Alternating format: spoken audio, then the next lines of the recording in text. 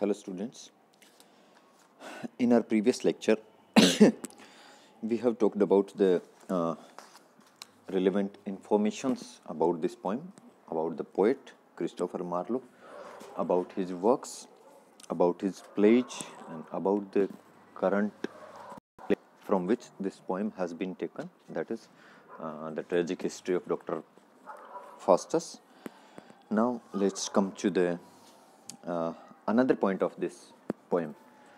Though we will discuss these things during the poem, so that you can have a better understanding of the poem. As I have told you earlier, that Dr. Faustus, through the help of Mephistopheles, or via that contract which he had made to Lucifer via Mephistopheles, that he will be given all what he desires, whatever he says will be given or will be supplied to him. This is the promise from Lucifer, with the help of magic, with the help of necromancy, with the help of that witchcraft. He has traveled to many places, he has read many books, he has visited many sites. So these were the different desires of Faustus. During the course of this drama, this poem is taken from the Act 5, Scene 1. So in that scene, what happens, that two friends from the university, two scholars who were the friends of Dr. Faustus and who have visited him at his house, because he has been absent from the university, so they were anxious to know about him. So they reached his house. So when they reached his house, then they find out that what Dr. Faustus is doing right at the moment, how he is mastering the arts of magic and witchcraft. So they requested him to see the most beautiful lady, and that was Helen. So this story of Helen, she was known by many names.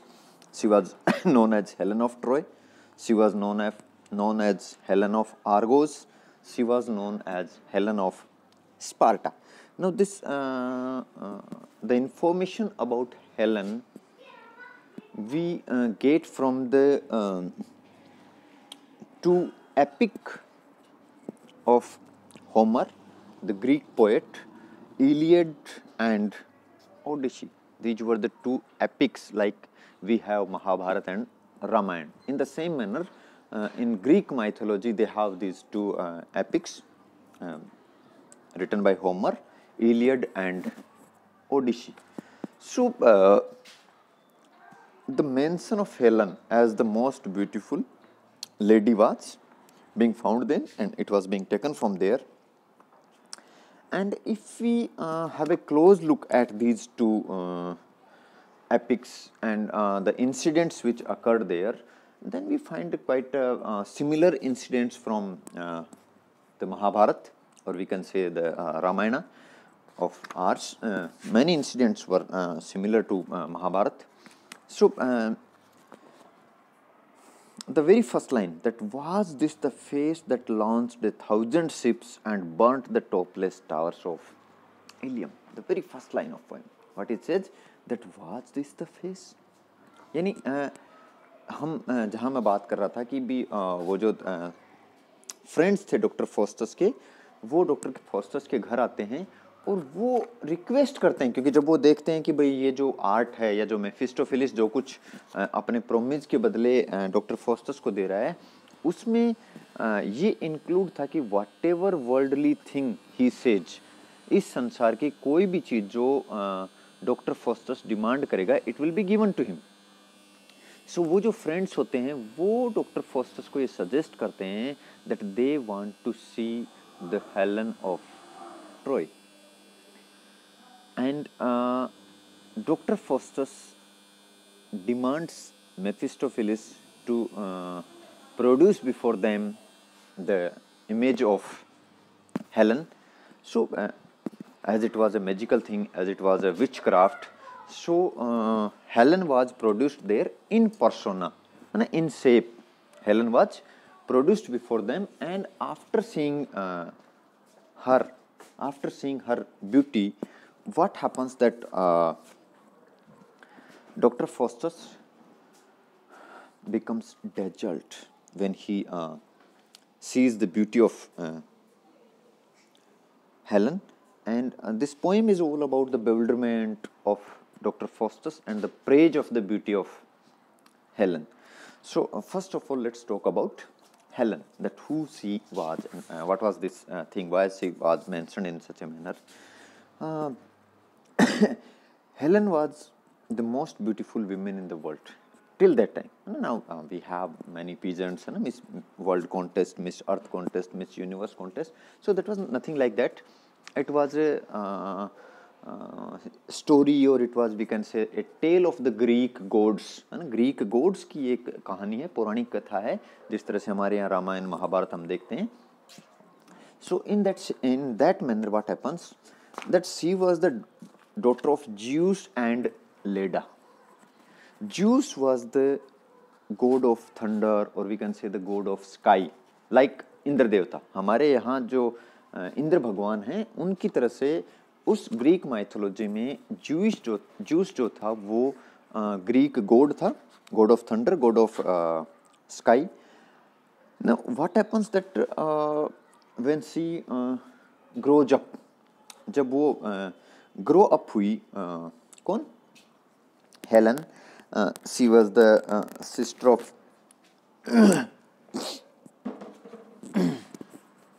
सो जब वो grow up हुई, है ना, तब क्या हुआ कि as it was the tradition of that time, that स्वयंवर जो था उसका वहाँ आयोजन किया गया. और चूंकि जो उसकी जो ब्यूटी थी उससे प्रभावित होकर जो अलग अलग राजकुमार राजा जब वहाँ पहुँचे, तो they had a kind of quarrel among them, they had a kind of dual among them, है ना. उनके बीच में काफ़ी लड़ाई, काफ़ी जो विरोध था वो बढ़ा, क्योंकि जब हेलन की जो सुंदरता थी वो अनमैच्ड थी.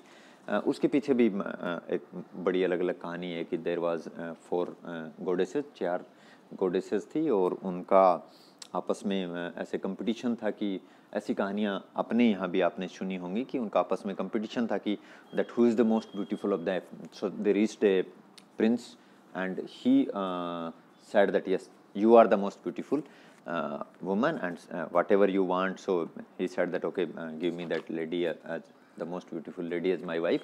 So she just reached this queen of Leda, and she had helped in begetting that most beautiful lady from her womb. So these are other stories which are not related to us.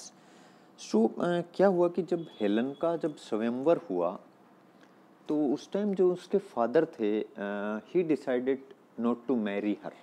उन्होंने ये decide किया कि वो उसकी शादी किसी से भी नहीं करेंगे.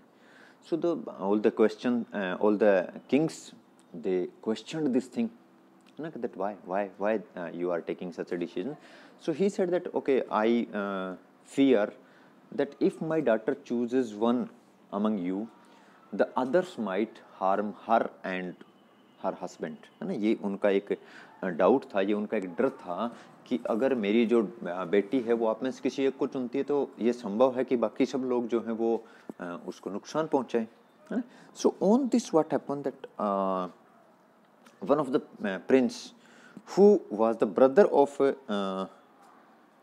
Prince Menelaus of Sparta, he managed all the kings and princes to agree on one agreement. And what was that agreement?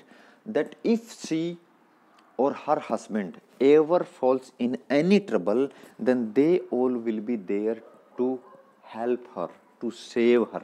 है ना, क्योंकि उसके फादर का जो डाउट था वो क्या था कि बाई चांस अगर ऐसा होता है कि मेरी बेटी जो है उस पर कोई विपत्ति आती है, आप सब लोग उसको मारने का प्रयास करोगे, क्योंकि वो सिलेक्शन तो किसी एक का होना है. तो उन्होंने एक एग्रीमेंट किया, उन्होंने ये प्रॉमिस किया किंग को, या हम कहें कि प्रिंसेस हेलन को, कि जब ये स्वयंवर के पश्चात जब कभी भी हेलन पे अगर कोई दिक्कत होगी तो वो सब लोग उनको मतलब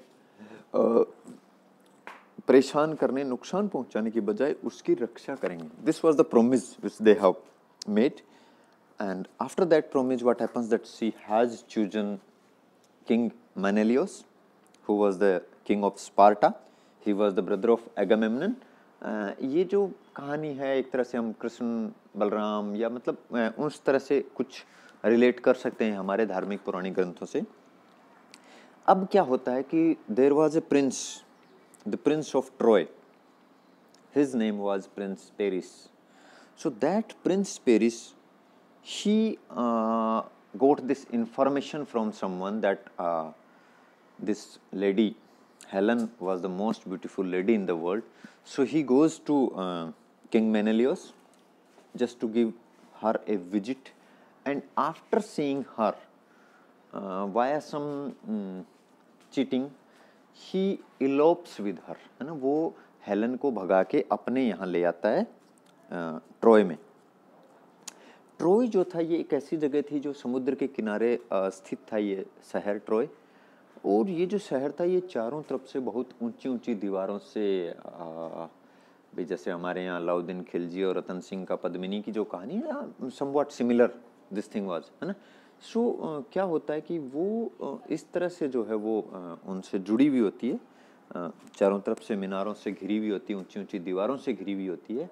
and if the doors of that city are closed, अगर उस शहर के डोर बंद हैं, then no one can enter it. तो उस शहर में घुसना जो है वो किसी के लिए भी काफ़ी मुश्किल होता है. So that is scenario basically that no one can enter that city forcefully. सो वो जो प्रोमिस था कौन सा, कि अगर हेलन को भविष्य में कुछ होता है तो दे विल हेल्प हर. सो उस प्रोमिस की बदौलत all the kings and princes of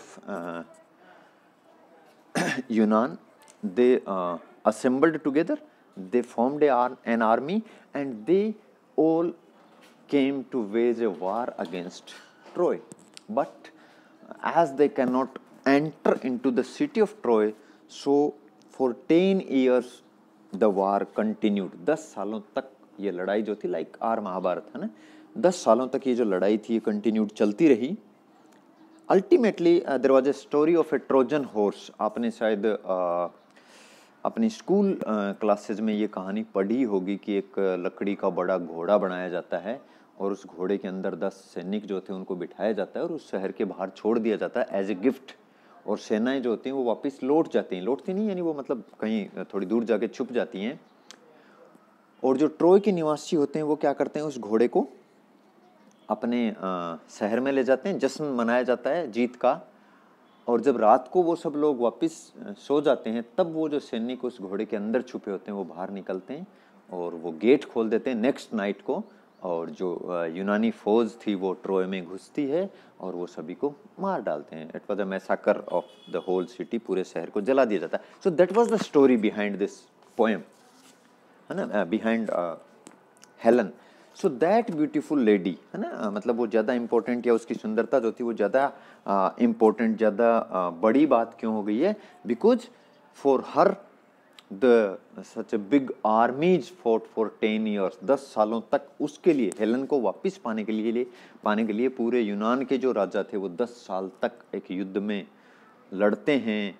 और उसके बाद जब वो वापस होते हैं तब अलग अलग बड़ी कहानी है ये, विच I am not able to tell you here, कि 10 और साल उनको जो है इस जर्नी के दौरान लग जाते हैं. यानी for 20 years those kings and those princes have been away from their homes just to get that lady back. तो उस लेडी की सुंदरता, it was quite obvious that how beautiful she must be.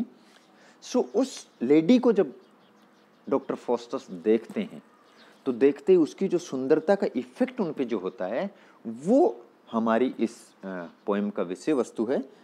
Obviously you will love this poem. We will begin it in our next lecture. Thank you.